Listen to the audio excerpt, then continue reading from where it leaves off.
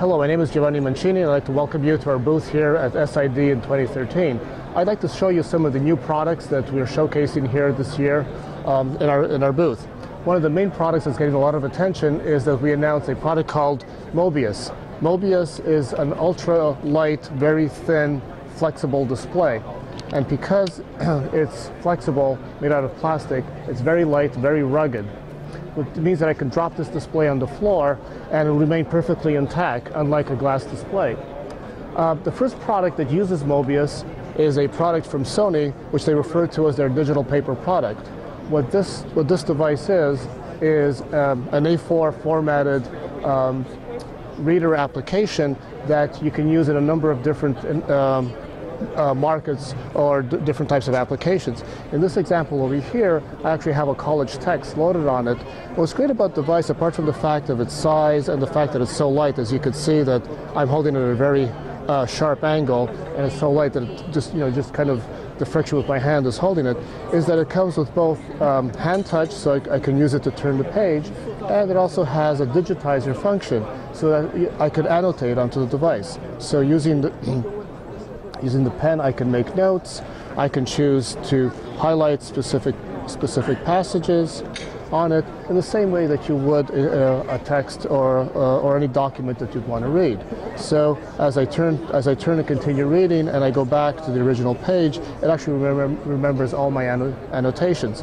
So this is a device that Sony is now piloting with 3 universities in Japan.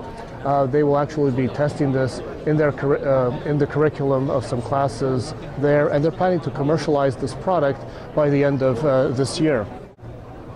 In addition to Mobius, we have 2 big announcements of the show this year. The first product is Spectra.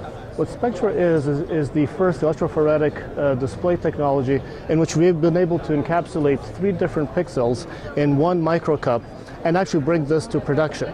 So what we've done is we actually put white, black, and red in the same microcup, which allows us to give you a very vivid red display. This display technology has been engineered specifically for electronic shelf labels. The reason why this is important for shelf labels is that red gives you 3 distinct advantages in shelf labels. One is that it could be used to enhance a company's brand. There's a lot of company brands that have red in their color. Second, you can use the red to highlight promotional sales that you have, so you want to bring your customers' attention to merchandise that you want to move in the store. And third is that you can actually use the red as more for informational displays, so that you can also provide information to your customer. The SID committee recognized Spectra as one of the best in show display products this year. Another announcement that we have this year at SID is our product called Aurora. What Aurora does, it expands the temperature range of our displays all the way down to minus 25 degrees. This allows you to put electronic shelf tags in a freezer. So if you combine Aurora with our standard shelf tags and our Spectra product, we have a shelf tag solution that goes anywhere from the freezer to the normal aisles in a store and onto the promotional aisles. Another area that we're focusing on this year is digital signage. At the top of this display, we have a 4x5 tiled sign where we use 20 independent displays to make 1 large billboard. What you typically would see this is in a place where you would normally have a paper billboard that you'd want to, and you could replace this with our tiled sign. And the advantage is that this would use almost no power, and you can update the sign remotely. Below that, we have actually a segmented display that consumes a lot less power, a lot easier to maintain and build. And this is for an application like a train station where you're providing information to the traveler. As a display of what's possible with our technology, what we have here is a display where we actually bring the display all the way to the edge. So there's literally no gap between the edge of the display.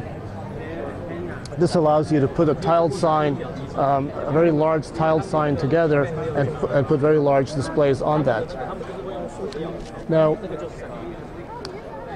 when we're looking at the digital signage area, one of the things that people are looking at is digital signs for providing information. And here is where we can actually use our Triton product and be able to deliver much richer colors by increasing the size of the pixels. So this is a sign that's been engineered to be viewed from about 6 feet away. So for those type of applications, we can actually give you much richer colors by using larger pixels, but then at a standard viewing angle of about 6 feet and beyond, you see the pixels actually disappear. So the rich saturation of the color remains, but you no longer see the actual details of the pixels. One sign that we have here is this tiled display from Empicosys and Pervasive Displays, where they have taken 6 7.4-inch diagonal displays and made a larger display. What's novel about this display is that it's actually using a 1-bit black and white. So there's actually no scale in the pixels themselves, and they're achieving grayscale by using dithering.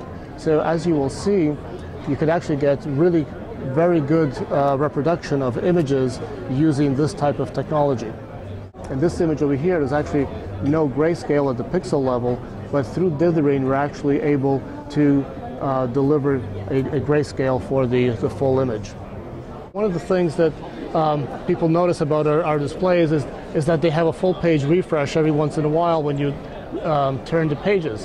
What we're showing over here is that we also have improved our page turn capability so that we've virtually eliminated the need for having a full page refresh. So you no longer have that transition to black and to white when every time that a page updates.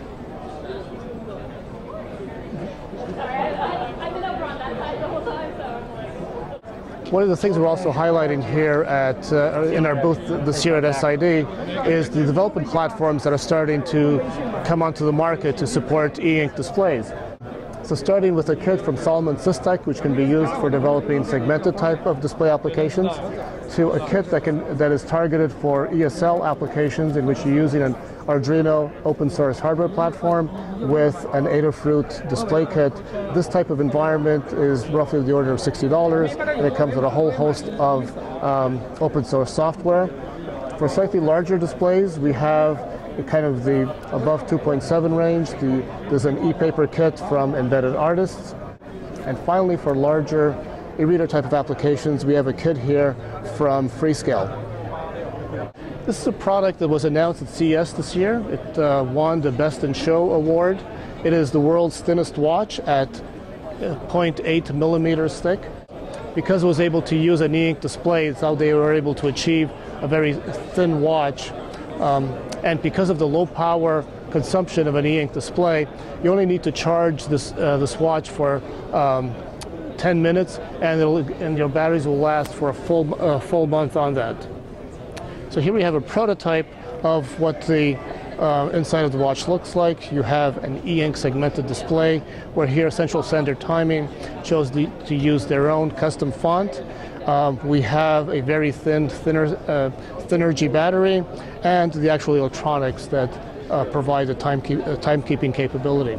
A 3G cell phone from Onyx that actually uses a 4.3-inch e-ink display. Okay, here what you have is basically a smartphone using an Android operating system. It has a standard phone function, very responsive touch display for dialing. Has an e-reader capability, build books, and as you can see, very responsive page turning.